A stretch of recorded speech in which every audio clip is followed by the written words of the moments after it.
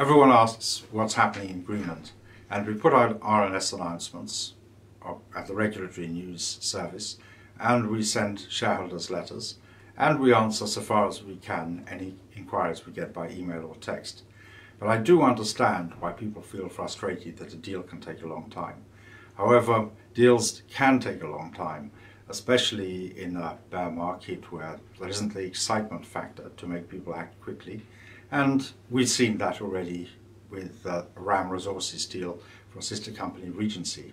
In this case, with Greenland, we are dealing with people who are in a different environment, different culture, use a different language, their lawyers think in a different way, and time just passes incredibly.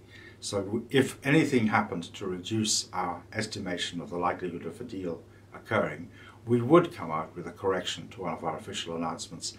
The fact that we don't do so means invariably and always that things are steady as she goes, proceeding along the course.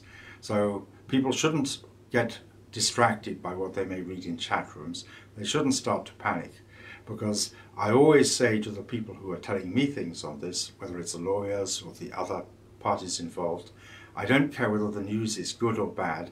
I just want to be kept as up to date as possible so that I know whether there's something we ought to be telling shareholders. Now, there's a lot of things that they tell me about what's going on, about people's travel plans, or whether they're out of town or difficult to get hold of, whether it's only the top man who can sign this sort of thing. That can't possibly be put in an RNS or even in a shareholder letter. And so I can't communicate with shareholders as often as people communicate with me. But you must believe us on this, that we do make our level best efforts to keep people properly informed. Where we have any doubt at all, we talk to our nomad, or if necessary, to our lawyers.